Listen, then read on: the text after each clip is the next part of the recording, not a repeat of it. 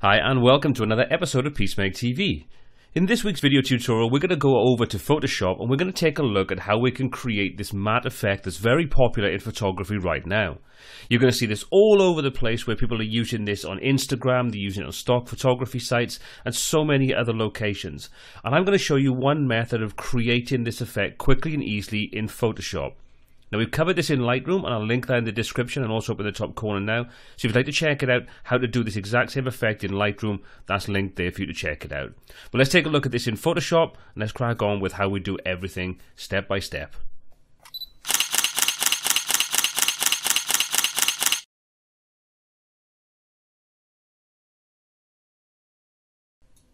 Now one of the most important things when you're working with images in Photoshop is to ensure that you work non-destructively, and that gives you the best method of being able to make changes and come back and tweak and edit without affecting the underlying image.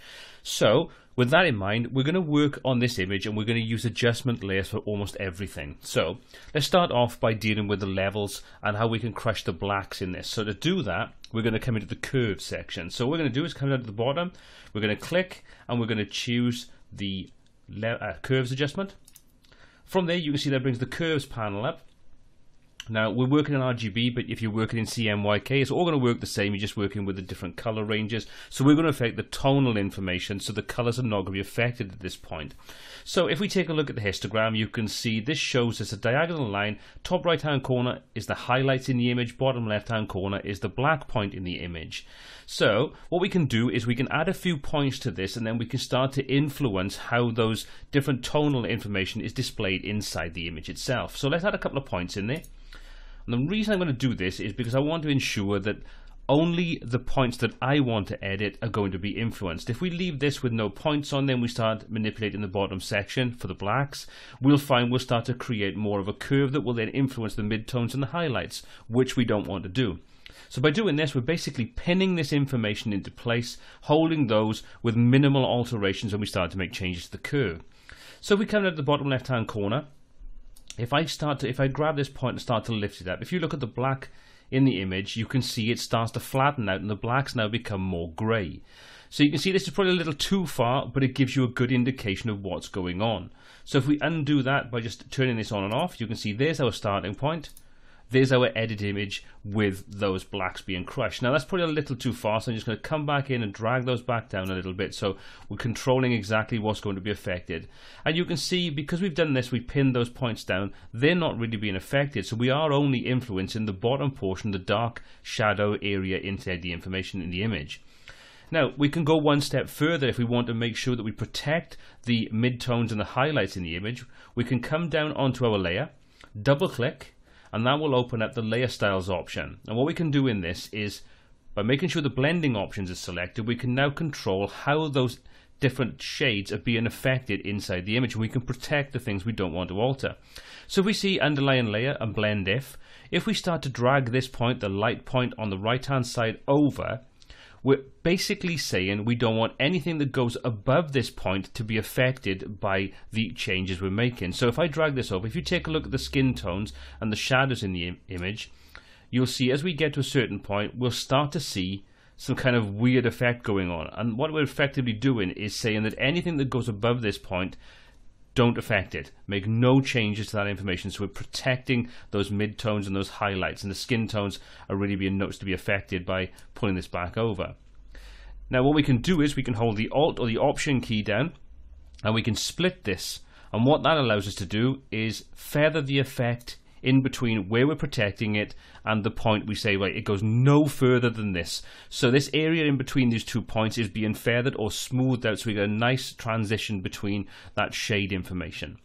So there we go. So let's just click OK to that. So now we find that the skin tones and the midtones and the highlights are having next to no effect from this alteration. So if we uncheck, you can see the skin tones don't change, just the shadow information changes. So there's our first point. So let's move on now and we can start to make some color alterations to the shadows and the highlights in the image. Now if we wanted to, we could quite easily leave the effect where it is right now. And we've got a pretty cool matte effect. Very quick and easy. But let's just say we want to change the way that you perceive the image. Now you may want to sort of take this and cool it down a little bit, so we can add some color to the shadow, some cooler tones to that. Or you may want to warm things up, and we can do the reverse. We can add some warmer tones to the shadows. So there's a couple of different ways you can do this. We could, if we wanted to, start going in and adjusting the color channels inside the curves. Or we can go in and we can add some color balance to the image itself. So let's take a look at both methods. Let's start off first of all with the color balance. So same again, we're going to come down, we're going to add a new adjustment layer, give it a click, and we're going to come down and choose color balance. That now gives us the ability to influence the midtones, the shadows, and the highlights independently, and we can target the color information in there and we can change and influence that.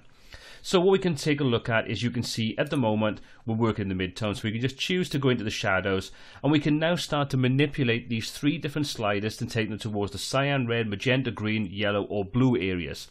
So let's say we want to add some cooler color to the shadows.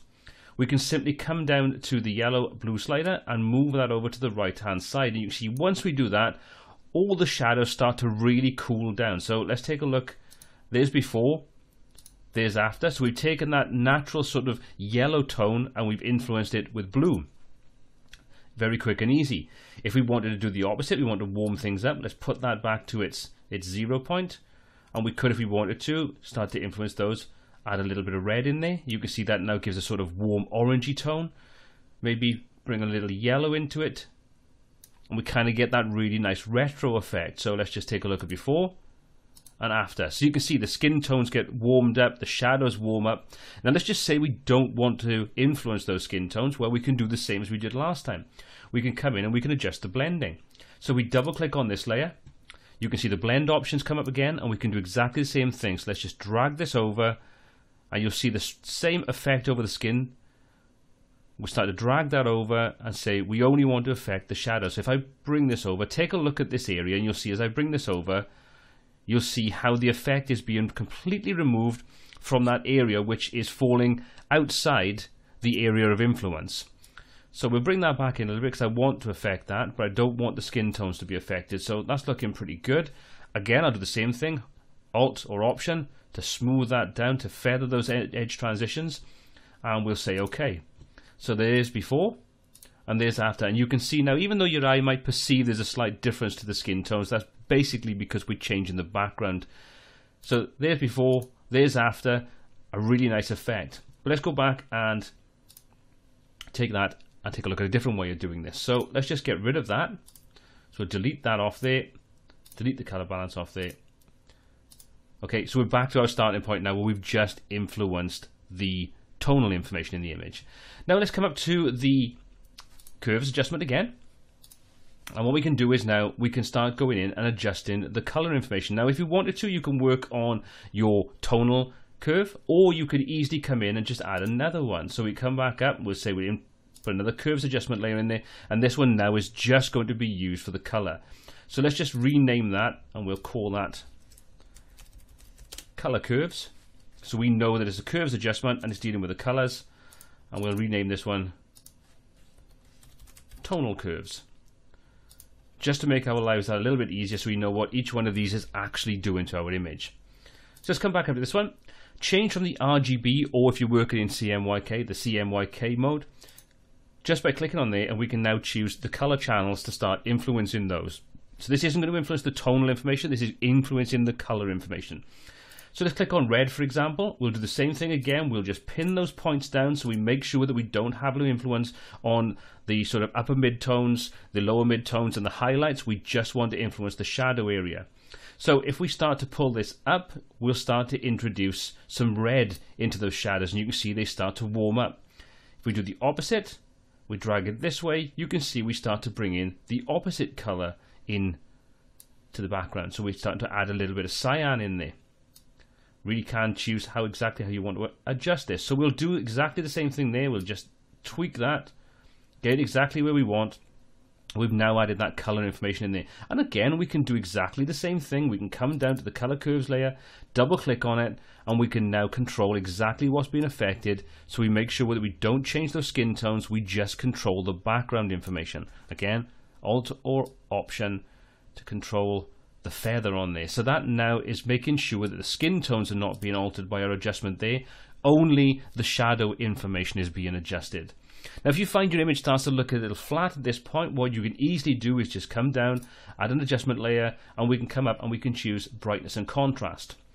And then what we can do is we can just bump a little bit of contrast back in there. Don't want to go crazy, we still want to retain that sort of flatter look to it, but add a bit of contrast into it. So there's before, there's after, just darkens things down ever so slightly, still retaining that lovely matte effect. Now, there's one final thing that I like to do when I'm working with this style of image, is I like to desaturate things a little bit to give it that sort of retro suggestion of color. So we'll do exactly the same thing. We'll come down, new adjustment layer, and this time we're going to come up and choose Hue Saturation. And from there, we're just simply going to use the saturation slider to control the amount of color in the overall image. So we'll just bring that down ever so slightly. Don't want to go crazy with this. I still want that color, but I like the retro kind of crushed shadows, slightly desaturated look. I think it gives a really classic look. So there's before, there's after. Still has that nice color in there, but has a nice retro matte effect to it. And that's all there is to it. Because this is all done on adjustment layers, you can see we can easily enable or disable those. There's our starting point, nothing being changed on there. There's our tonal curves 1. There's our color tonal curve alteration for the shadow area. There's our brightness and contrast to bring a bit of contrast back in. And then there's our slight desaturation, all completely non-destructive. We can go back and edit at any point. And that's all there is to it.